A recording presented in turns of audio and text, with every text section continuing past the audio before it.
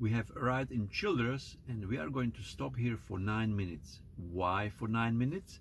Because we are going to test the chargers that we have reviewed in the past. While we are going up, we'll check in on PlugShare to make sure that those of you who come after us know that there is a recent check-in with the functioning charger. So this is an RV park, so lots of RVs and camper vans here. As you can see, people love it. The grey nomads or young nomads, everyone loves driving around. And this is the charger. Great location. I'm sure many of you have been here who watch these videos. This charger has a nice shady area, so it's this one, and Miriam Vale is a very good spot when you can actually hide in the shade as well for most of the day.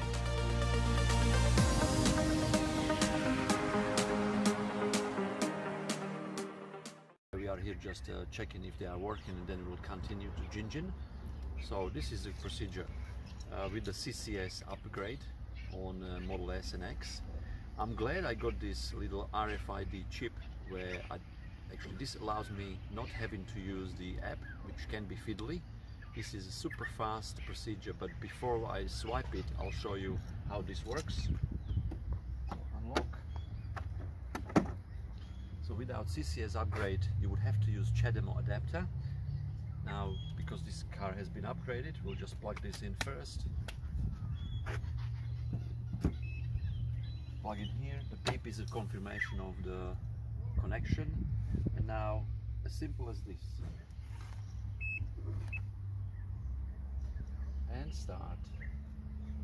So very easy, guys. If you don't want the hassle of using the app, tap here, tap there, location on. This is a super easy way. You can just apply for this RFID chip online, or I'm posting the link to apply for this chip in description below this video.